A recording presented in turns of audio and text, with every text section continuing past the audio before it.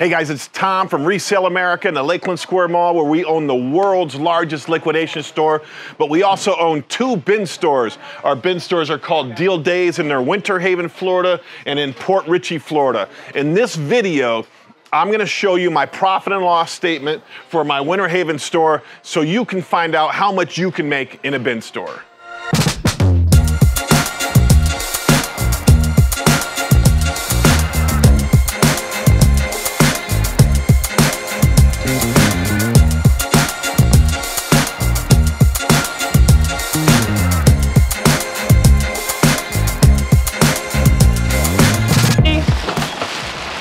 All I had to do is get up here. I appreciate you coming in. Yeah. All right, so if you haven't joined my bin store co-op group, go on to Facebook, join the group. I mean, it's been incredible the amount of people that have been signing up lately. There's over 2,000 people in there, or almost 2,000 people now. But this is not for brokers. If you're a broker, you can join, but don't post. If you want to private message members, that's fine, but do not post deals in that group. That deal is only for if we can lock into a contract as a group, we can all negotiate with a contract holder and maybe buy all the smalls for a set price, and then we can all participate in saving monies together. If you watch any of my other videos about buying from big brokers, medium brokers, and little brokers, I'm trying to eliminate that, and everybody can buy together the same. I don't make any money from it. I'm just trying to fix the inventory issues that bin stores have.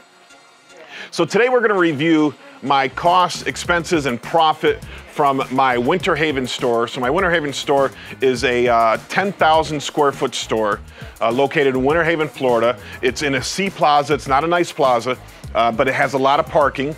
It's an old Family Dollar building. It's 10,000 square feet. Okay, so it's just an okay. In a bin store, I don't think you need a great location. I think they're destination locations where people will come to you. The town only has about, I think, 15,000 people in it, so it's also a small town. So first of all, rent. How much money do I pay for rent? My rent there is $32.42. So that's pretty cheap for rent. So that includes everything as far as the common area maintenance, not utilities, but taxes, insurance. That's all included in that rent. I pay a gross rent there, not a net rent. So if you don't know the difference between gross and net, gross means everything's included. Net means you pay your rent, then you pay your portion according to the square footage of your store, of the insurance, of the outside cleanup, and of the property taxes. That's a net rent versus a gross rent. Gross rent, it's all included. I pay a gross rent. Next is utilities. So utilities, I have my electric bill, which is not that much, my garbage, and my water bill. So my utilities and my Wi-Fi. So that totals, my utilities total $520 a month. That's really not that bad for a store that size. I'm quite impressed how cheap that is. Next, after that, we have our inventory. So how, this might be something that's gonna be different for you guys. So how we do our inventory. I have my large store, Resale America. We buy the truckloads here. We process the truckloads from the 6-foot pallets and we put it in the boxes. We do pull out some stuff to sell in the big store, and then we send the rest to the bin stores. So we box them up in the smaller boxes so that the employees at the bin stores can easily dump them. We can't send a 6-foot pallet over there because they don't have the ability to dump them, and it takes too long. So we get the Amazon coffin boxes from our other loads, and we save those, and that's what we put our bin store merchandise in, ship it to our bin store. And then we allocate a cost to the bin stores.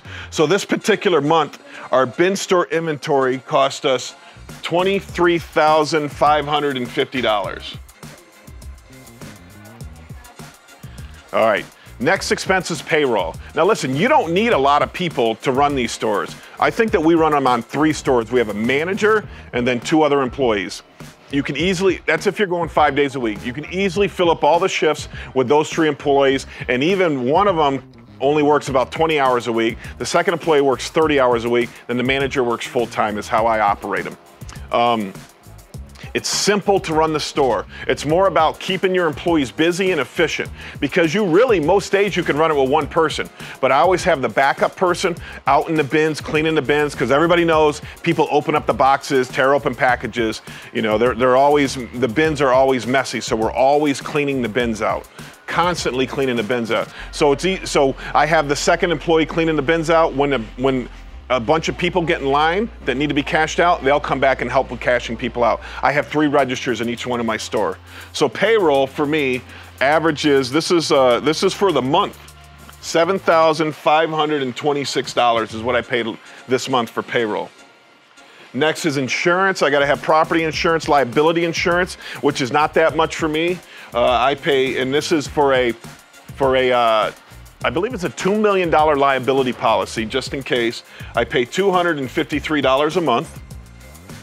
Credit card fees. Credit cards suck. If you watch my other channels, you know that I'm a big cryptocurrency fan. And in the future, you'll be able to use a wallet, a cryptocurrency wallet, where you'll pay no fees. No fees. Credit cards take about 3%, maybe a little bit less, maybe 2.5%. If you're higher volume, you can get it negotiated down. I have a restaurant that does like $3 million a year. I think they pay like 2.2% in credit card fees. But for this month, my credit card fees were $1,181 for this month. So it does eat up a bit of your profit there. And then last, supplies. This is miscellaneous supplies. If I could break it down. We did order some uniforms this month. This is from Sam's Club supplies, some Staples supplies. We did a little bit of advertising, $300 of the advertising, which, you know, that's for a different video. I really don't recommend that. Drinks from Winn-Dixie, I don't know what that is. And Best Buy, we do raffle prizes. So every week we do raffle prizes. So the manager, if I don't send them enough raffle prizes, they can go out and buy some raffle prizes. So all the miscellaneous supplies and expenses are $1,200. You know, I think we also sponsored a softball team this month, so that was $500. We do things that we can to give back to the community. So all in all, our expenses for this 1 month were $33,022.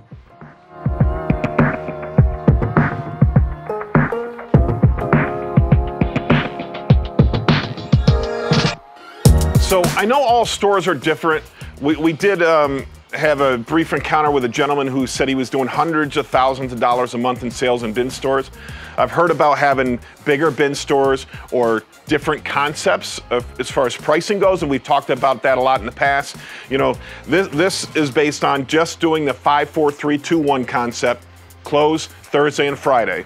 Okay, so in this store, and we only use an Amazon Smalls in this store most of the time. Only using Amazon Smalls. So for this month in sales, we did $39,448. Minus our expenses of $33,022 gives us a profit of $6,426 for the month.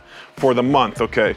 So if we were to multiply that out by the year times 12, that gives us a total annual profit of $76,800. So now keep in mind, that's after you brought me some flowers. I appreciate that. You are the best. Thank you. Customers. So, you know, in my opinion, if you want to open an individual bin store, making $76,000 I mean, it's certainly, if the average household income in America is like $44,000, it's certainly a good income. But keep in mind also that this payroll number includes paying a manager in here. So you could also, you know, if you're going to run the store, you don't need to pay that manager. The only expense that's really not added in here is how we do the inventory, okay? Because we process the inventory in my big store, ship it over there. You would be getting direct loads. You would have to get the loads directly shipped to you.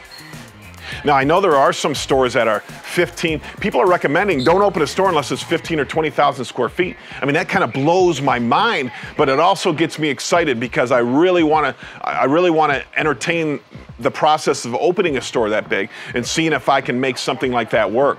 I am looking for my third location, Possibly my fourth. I'm actually looking at 2 different spots. If they both work out, I'll open 2 more stores. Inventory seems to be freeing up a lot. I'm getting a lot of stuff out of the state of Florida. So, you know, I think the bin store concept will continue to prosper. If you look at the number of people that join my group, it's just, I mean, everybody, there'll be bin stores in every city across America. What will that do to the inventory? Obviously, it could put a crunch on the inventory, we'll see. But you know, the poor operators will go out of business and the good operators will stay in business. It's just the law of economics there. So this is how much money I profit from my Winter Haven bin store, small town, average size store. I mean, we only use about 5,000 square feet of the store for the bins, and the other 5,000 square feet we just use for storage. We take, you know, so it's really, if you want to really say, it's really only 5,000 worth of bin store. Bin stores are a great business to be in. I think they're hugely profitable. Any of these negative people on here, right? All these negative people on, even in my group, that are telling you, don't do it, don't do it, don't do it. I think you should do it. Find the inventory, lock down the inventory, find those channels, then you should do it, all right? I mean, if you're raw, I wouldn't jump into a store. I would do the research first, find the distributor, or buy pallets. I mean, I supply a couple other bin stores.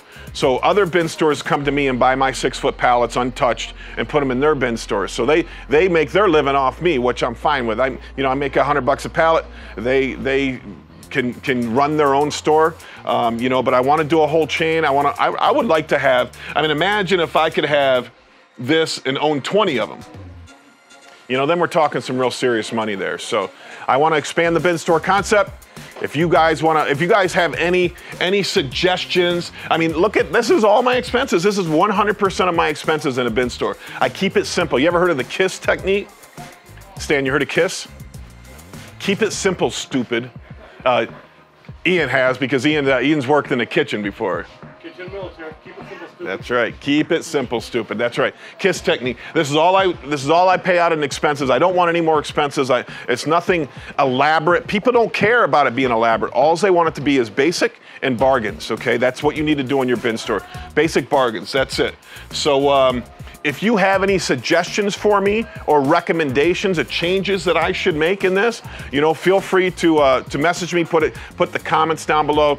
And please, if you have not subscribed, liked, hit the bell notifications, please do it for me. I do these videos for free. I lose money on these videos because I got to pay Stan. Stan, turn the camera around on yourself. All right. I got to pay Stan, you know, every week for coming out and doing these videos. So please subscribe, like, it helps with the algorithm. Hopefully someday I'll break even and, you know, maybe give Stan a raise. So, all right. So remember, Tom, Resale America, Lakeland Square Mall, world's largest liquidation store. We have 2 bin stores, Deal Days in Port Richey and Winter Haven. You know, thanks for watching my videos. Now go out there and make some money.